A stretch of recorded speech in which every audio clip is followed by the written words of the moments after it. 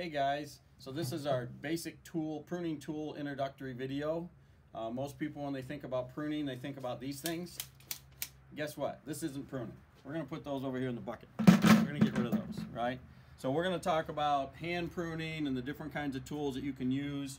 These are the hand pruners that we've talked about, right? Remember, we want what are called scissor types. These are Felcos, probably my favorite of all. They're Swedish. The steel lasts forever. Here's a little pruning sheath you can put right on your belt with a clip. Very handy. Reason I like the Felcos is you can take them apart. They come with this little tool. You can pull them apart. I'll do this really quick. So you can take out the blades. Oh, man, hold on. I didn't loosen this. You can take off the blades and sharpen them. You can buy new blades. You can buy new springs. You can buy everything new or sharpen them and reuse them for years. I actually still have mine from a long time ago. So they completely pull apart. You can resharpen them. I'll show you a sharpening demo we're going to have later. I'll do a video on sharpening. So these are Felcos. These are some other brands. ARS is becoming a pretty popular brand. These are Coronas. Coronas are getting better than they used to be. These, they look like Felcos, don't they? And guess what? They're junk. They're made in Taiwan. I bought these for the students a couple years ago, and they lasted literally like a few classes, and they're dull, and they just don't work well. I also wanted to show you this. This is a Felco. Personally, I don't care for this if you had really big hands, but if you were pruning all day, the handle actually rotates, so it would take some of the pressure off of your hand on the handle all the time. But for me, my hands aren't big enough, and I'm not comfortable with them. But for people with big hands that prune all day, that would be a good option.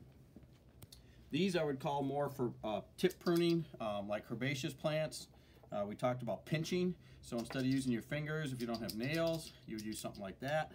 These are also used, both of these came out of our greenhouse because we keep them there for working in the greenhouse. Loppers, whatever you like to say, I call them lopping shears to lop off branches. They're basically a bigger version of a hand pruner, right? So again, I got a pair of Felcos. These have been around for years. They work really well for branches up to about 1.5 inches. You don't want to shove in as much as you can. You want to keep it reasonable. These are both Coronas. This particular one is not bad. This red one I consider a homeowner version. I do have a lot of them for the class just because they're inexpensive and we only use them a couple times a year. Alright, so we started off throwing the shears in the garbage. But I do have a pair of head shears here. Yes, periodically we're going to shear if we want formal type things, right? This is an amazing pair of Aksumi out of Japan. I've had these for 20 years in the nursery. They're still sharp. They cut amazing when I have to shear my shrubs. They're really something. They're about $100, but they're worth it if they last that long. All right, so regarding pruning saws, the first couple I have here are kind of old. You don't see these much anymore. We did talk in class about the number of teeth, and you remember that the teeth point backwards, right? So by pointing backwards, that means that blade cuts on the pull. So when I pull it through the wood, it's going to cut. And if you remember the teeth, large teeth mean a quick cut, but a rough cut. Smaller teeth, it's a little slower to cut, but it's a smoother, finer cut. Again, we don't generally use these much anymore because now they've all become these hybrids. Here's some more Felcos. But these, instead of having the blade just one way, I don't know how well you can see that, but they're actually cut on both sides. These things cut through trees like butter. It is amazing how fast they cut. Extremely sharp. When you first get them, they're like surgical scalpels.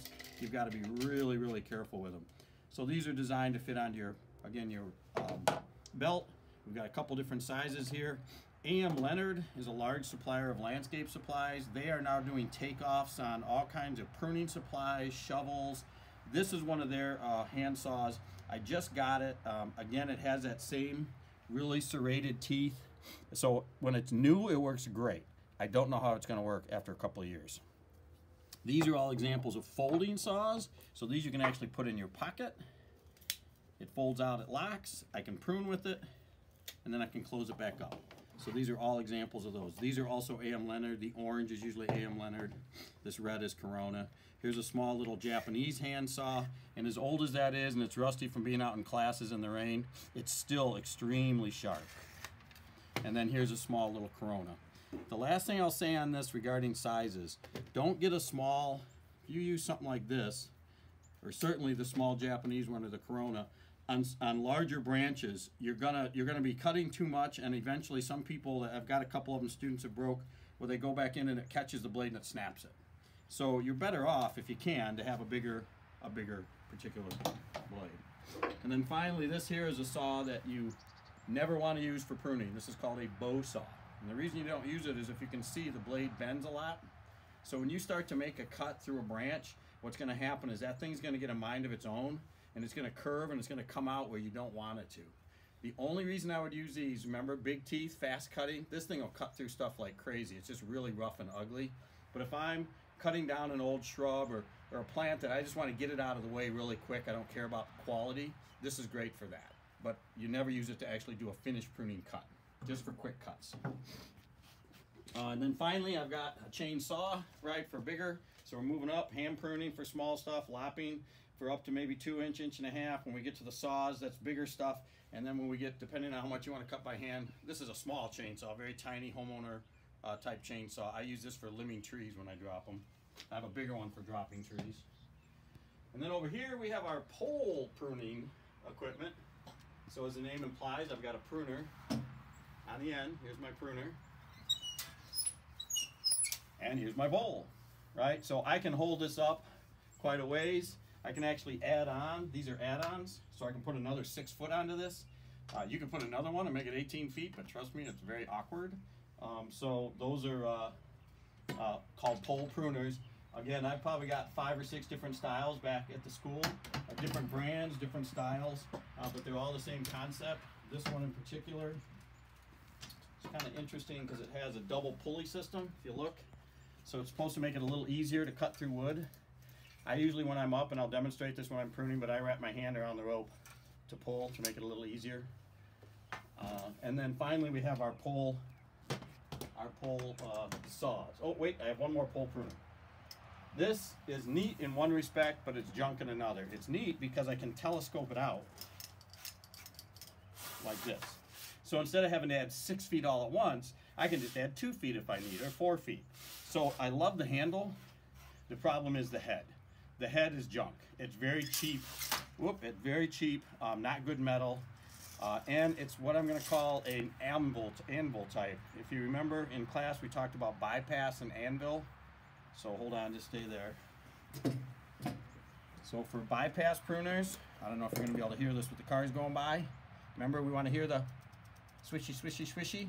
So those 2 blades are going, that blade is going past that part, so it's cutting like a pair of scissors. You've got 2 edges going against each other. Versus an anvil pruner, you've got 1 piece of steel like this and the blade comes down on it. Think of Wile E. Coyote and the Roadrunner, right? He's always chasing him around with his anvil, trying to hit him on the head. It doesn't work. This is like the same concept. So I don't know if you can see this. When you pull the blade, it's gonna pinch the branch in between these 2 pieces of steel, and literally you're forcing the blade through it rather than cutting it. You're pushing it through.